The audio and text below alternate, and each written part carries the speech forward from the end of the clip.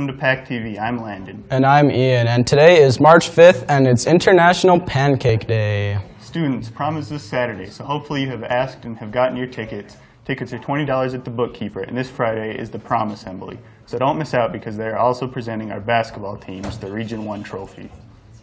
The student-directed one-act plays are having auditions today after school. This is for anyone, and we mean anyone. If you don't have to be in a theater class, just audition. The one-act plays will be performed in late April. Here's a video. Hey, I'm going to let you in on a little secret. Today after school, in the Theater Shack, there's auditions for the student-directed one-acts. I want you to be there. Right here, in there.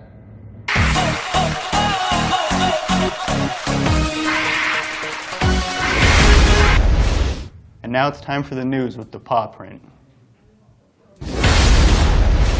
Hey guys, welcome to the Paw Print. On Sunday in Manila, Philippines, 1,529 turtles were found in 4 pieces of abandoned luggage at the international airport on a Philippine airline flight from Hong Kong. The various kinds of turtles were turned over to the Department of Environment and Natural Resources Wildlife Traffic Monitoring Unit.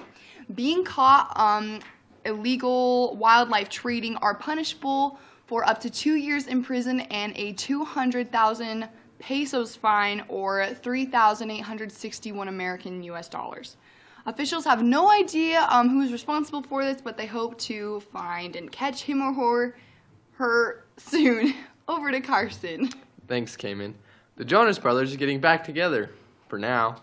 They released a new single this weekend called Sucker, and it has already been #1 on multiple top charts for top songs, with 42 million views.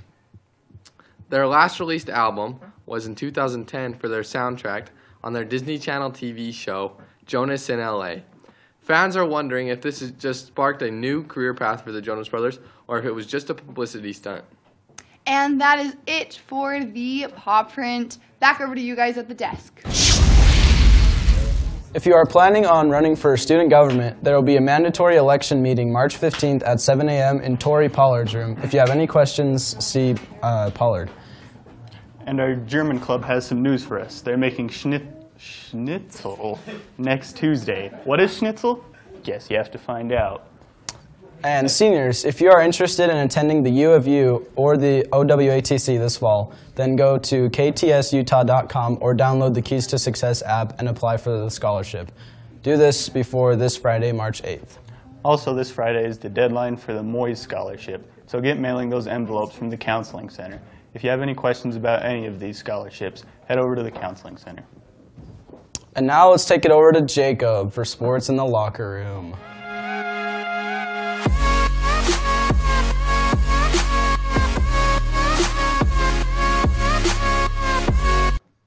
Thanks, guys. The boys basketball team took on Pleasant Grove in the semifinals on Friday. And they hung tough, but in the end, Pleasant Grove took the victory. If you see any of the coaches and players, congratulate them on a great year. The boys soccer team hosted Bonneville yesterday and came back from a 2-1 halftime deficit to defeat the Lakers 4-2. Goals from Cole Cedarholm, Dylan Bartisti, and 2 goals from Talon Smith helped with the W. They play at Woods Cross tomorrow afternoon. Today, the boys tennis team has their first match of the year here at home against Box Elder. Let's all head out and watch our boys play. And our girls lacrosse team has their first game ever tomorrow as just Fremont High School. They will play Ridgeline at West Haven Elementary at 5 p.m. Other spring sports are starting soon. This weekend, the baseball and softball teams will be competing in St. George, and our track team has a meet next Wednesday, and girls golf will begin in a few weeks. And finally, drill will be having a tryout clinics on March 18th and 19th, and there will be tryouts held on March 20th. That's it for sports. Back to you two at the desk. Thanks. And the IRS continues to hire new employees. If this interests you, check out the job board in the CTE lab. The OWATC is holding an expo on Thursday, March 19th in the Health Technology Building, so go and tour the labs and training programs and get information on scholarships and financial aid. Any questions, go talk to the CTE office. And students, if you have a teacher that has influenced you, then come on down to the office and fill out a teacher shout-out ticket. Let's recognize the great things they have done. And if you want to be a part of PAC TV, you should take any of Smith's broadcasting, video, and digital media classes. They're awesome. Go and talk with your counselor today. And here's the weather with Micah. Hi. Thanks.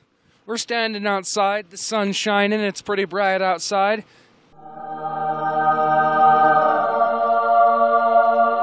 Storm. But I guess that was a lie. Thanks, Utah. Back to you two at the desk. And today is Character Card Tuesday. Here are this week's winners. Kaysen Actor, Shaylee Atkinson, Misha Child, Allison Cottle, Hayden Dussel. Layla Green, Josh Gunnell, CJ Heaps, Layla Horton, and Brindley Coons.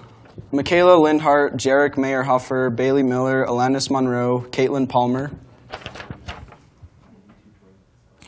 Cody Peters, Havili Reeves, Alan Taylor, Kennedy Vaughn, and Kayla Walker.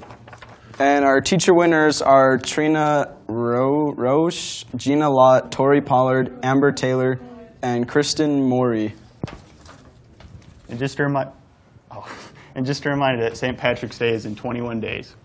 Or 12 days. 12. That's it for PAC TV. Remember to check out our videos and polls on Twitter at PAC TV 2019. And have a great day, Wolves.